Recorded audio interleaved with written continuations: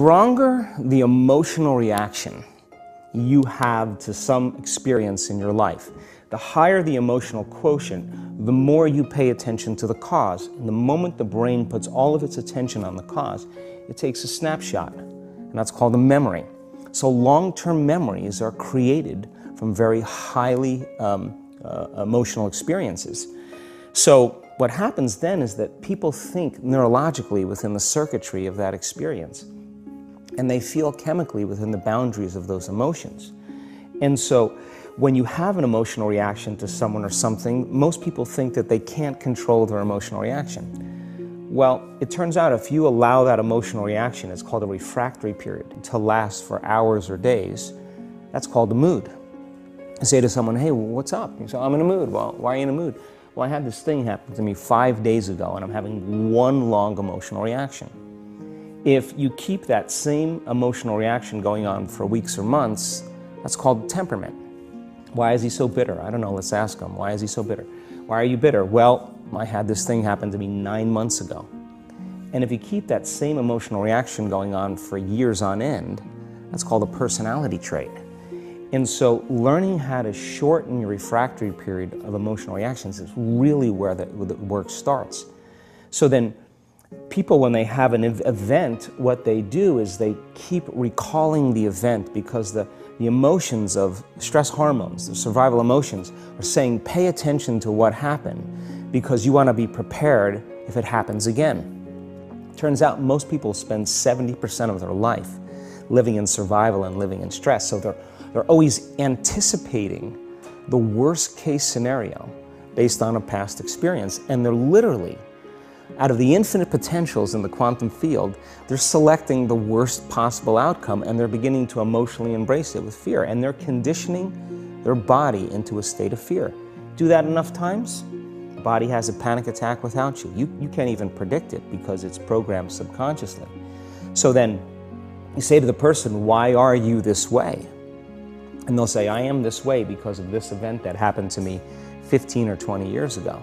And what that means from a biological standpoint is that they haven't been able to change since that event. So then the emotions from the experience tend to give the body and the brain a rush of energy.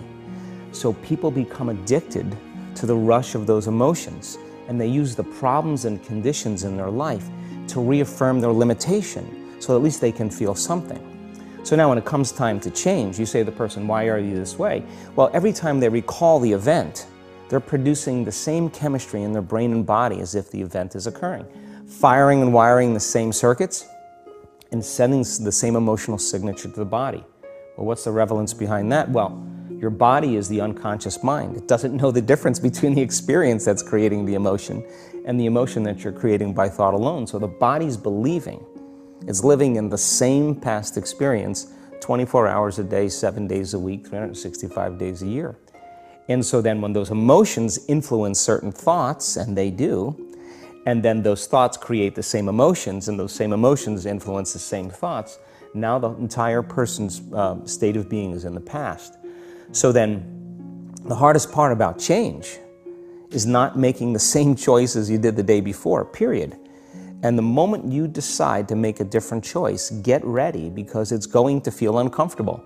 It's going to feel unfamiliar. There's going to be some uncertainty. Why does it feel so uncomfortable? Is it because of the neurons that fire together wire together, so there's like an easiness to that loop, just because literally, and you've talked very eloquently about this, the way that the neurons connect in the brain, how rapidly, I've seen you show footage of how rapidly those connections happen, which is pretty incredible.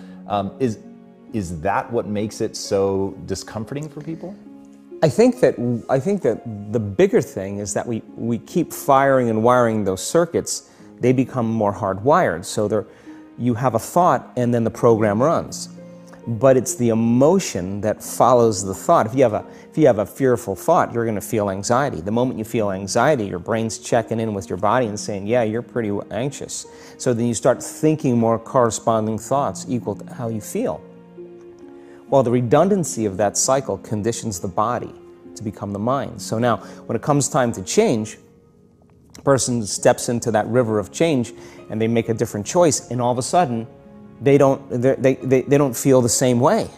So the body says, well, you've been doing this for 35 years. You're going to just stop suffering and stop feeling guilty and stop feeling shameful, and you're not going to complain or blame or make excuses or feel sorry for yourself. Well, the body's in the unknown. So the body says, I want to return back to familiar territory. So the body starts influencing the mind, and it says, start tomorrow. You're too much like your mother. You'll never change. This isn't going to work for you. This doesn't feel right. And so if you respond to that thought as if it's true, that same thought will lead to the same choice, which will lead to the same behavior, which will create the same experience, which will produce the same emotion.